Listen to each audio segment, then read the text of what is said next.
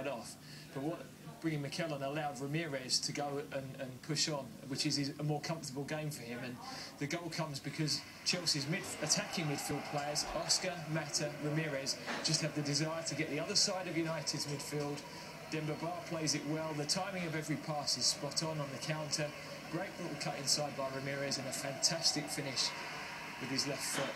And I just felt the balance of that midfield was better with Mikel sat there and allowing the rest of the attacking players to go and play. And the longer it went, you could only see one winner, which is unusual here at Old Trafford. Yeah, I had a feeling. I think United just certainly need that third goal. It sounds strange because really when you're 2-0 up, you think they control it with their passing, but they were pretty sloppy the second half.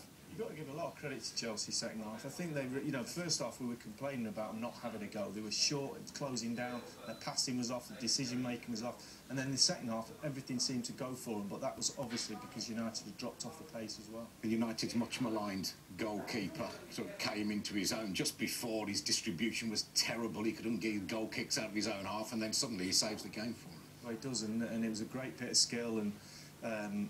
The saving itself, you say, well, maybe it was a little bit lucky, but this touch here from Mata and cuts inside, and then the goal gaping in front of him, and he just spreads himself. So it's Schmeichel-like. His right foot comes out. Is that luck? That's good goalkeeping. It is really, really good save. Can't believe it.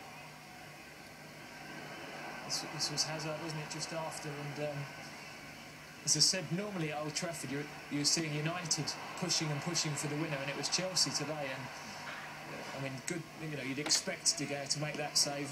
The previous one was outstanding, and Chelsea were a bit unfortunate. The rebounds didn't quite fall to their players. Chelsea will get all the plaudits, but United are more than capable of going